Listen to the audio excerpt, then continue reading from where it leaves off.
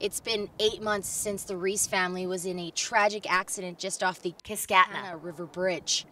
Ashlyn, who was 17, and Asia, who was 10, died instantly on the scene. Carrie Riise was also in the vehicle with her son Dalen and her youngest daughter, Ainsley. Ainsley suffered traumatic brain injuries and had to be airlifted to the Vancouver Children's Hospital. She was unconscious, not awake. That night she got there, they told my mom she would be lucky if she made the night at that point. Ainsley was in a coma for a few days and had several lesions on her brain, as well as a fractured orbital bone.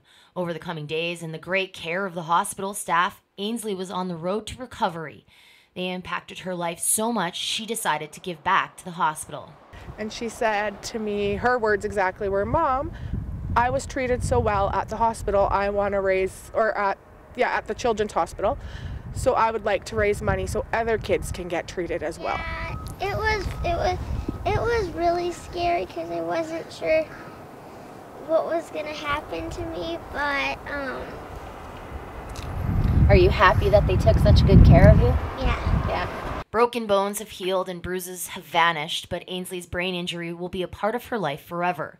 In dealing with this traumatic event and the devastating loss of her sister and cousin, Ainsley decided that the money she raised will be donated to the hospital in loving memory of her fallen family members. Without them doctors, I don't think, from what they have told us, that she would be here today. I asked Ainsley how the doctors decided she could go home soon.